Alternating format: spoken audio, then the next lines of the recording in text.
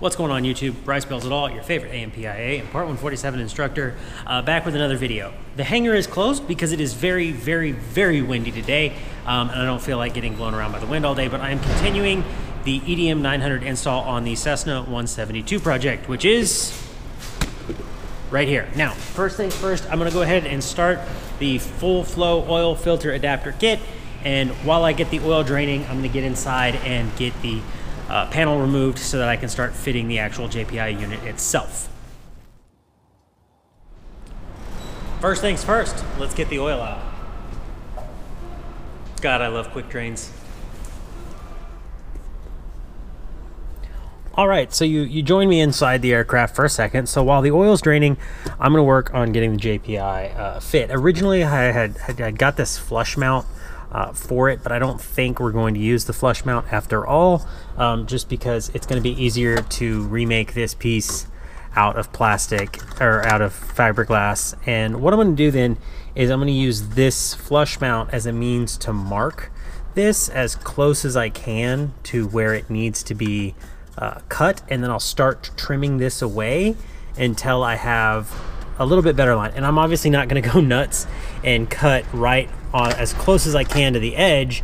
I'm going to get close and then slowly but surely work my way out. And I don't have to keep this piece plastic. I've got a new one, and I plan on actually making a new one of these with some fiberglass. So what I'll do is I'll fill all these holes in nice and flush so that this is all flat up here, and then I'll just end up cutting away, or sorry, not cutting away. I'll end up remaking the piece and just cutting away what is necessary for the JPI. Originally, I was going to use this hole, but I can't mount it vertically in this hole because the radios are in the way. It's designed to mount either straight up or flat, not down. So we're going to use this hole and we're going to go flat with it this way, but this will be just fine.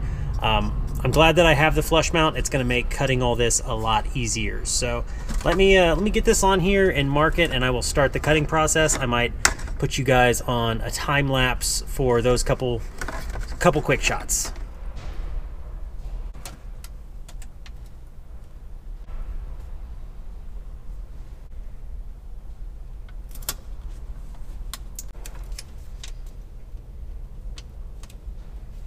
You join me in the other hangar. I'm gonna go ahead and cut this. Like I said, I'll leave a little bit of space so I can file it out the rest of the way, but it is gonna get very loud, so I will try to turn the audio down.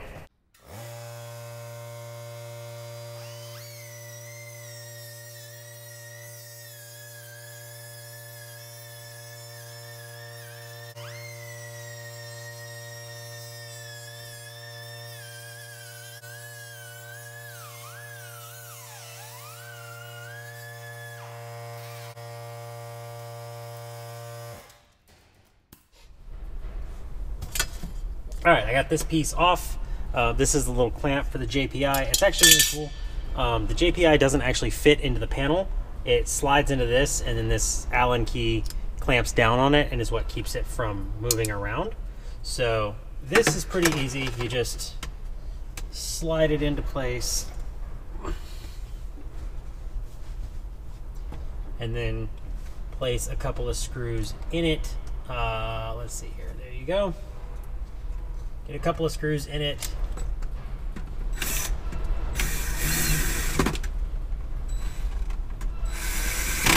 If y'all didn't know, I got this screw gun here.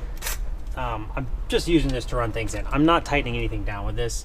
And I've actually got a new set of screws that I'll use once these are all said and done with. So there's that one. Last one here.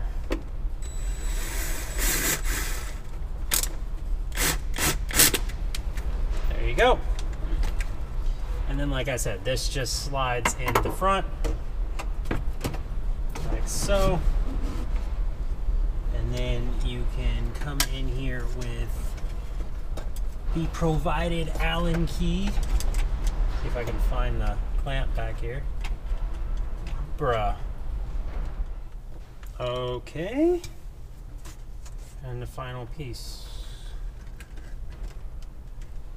Ooh, the mail. All right, so I'll pull you off here and show you what it looks like just a little bit closer. Gotta put my light behind the camera. I realize the light might mess some of this up. So it's actually pretty good. This piece right here needs to get trimmed down a little bit. This looks like it's trimmed too far, but this top line is actually almost perfect. But this right here is a little short, so I'll mark this, and then I'll mark this corner here. This line here needs to be a little bit to the right there, and then like I said, a little bit off of there. But I am going to be making this piece new, so I don't have to have it perfect. I just have to have it close, and then when I make it new, I can actually mold kind of around that and make that look a lot better and a lot more snug. So sorry for the wind noise, it's really kicking up, but I'm gonna go ahead and get this Spin Eazz oil filter adapter on. I gotta get the probe out. I had placed it in there just as a placeholder the other day, but if I just angle you up here, there we go. I'd put this in here the other day because I was trying to get the old gauges out, but I didn't have anything to replace them. Let me see if I can catch this, catch some of it. No matter how hard you try, there's always going to be oil inside that thing. It's really annoying, but it's just the way it is, I guess.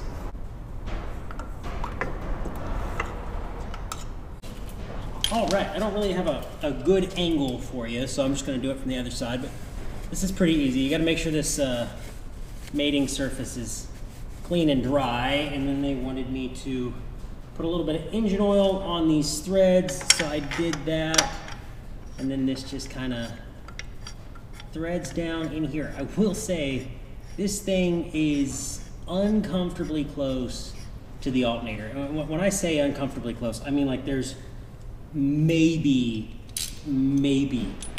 a 32nd of an inch, maybe. It is really snug. The torque on this thing is also 65 foot-pounds, and I don't have my torque wrench with me today. I accidentally left it at the house, so I'll have to bring that out next time and torque this. But this is probably where I think I'm going to set the filter. Let me just go like this. Bam.